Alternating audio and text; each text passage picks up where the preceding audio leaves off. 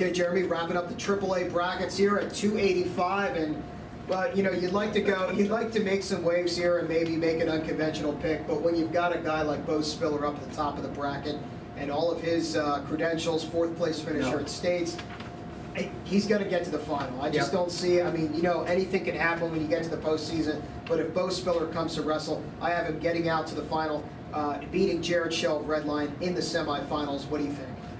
Well, you don't have to worry about him missing weight or anything else, so guess what, field? It's a bad day for you. Bad weekend. Bo Spiller, the class of this field. It's a better field than normal. I'm not a big heavyweight supporter, but, you know, Dancing Bears, but there's a lot of good talent here.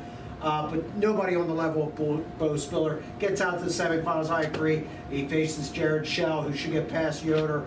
And Evan Childs has really impressed me for CD, but too much Jared Shell. We get out of here, Bo Spiller easily into the finals. Down below, I like Keith Miller a lot.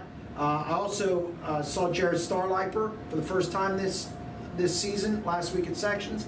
I thought he did well. Jackson Stanford could make some noise, but again, if he was down here, I'd like him getting in the semis, but he's up here with Keith Miller.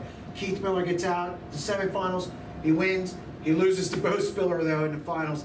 Bo Spiller won't be beat. Yeah, I'm also interested in that Miller-Stanford quarterfinal, but I like Miller to get past there. Starliper as well. Didn't have a chance to see him, but I've read a lot about him, and I think he gets into the semifinal against Miller, but I like Miller to get past Starliper, and then we've got a Miller-Spiller. I didn't try to rhyme that, I swear, but I've got Spiller beating Miller to win the district title.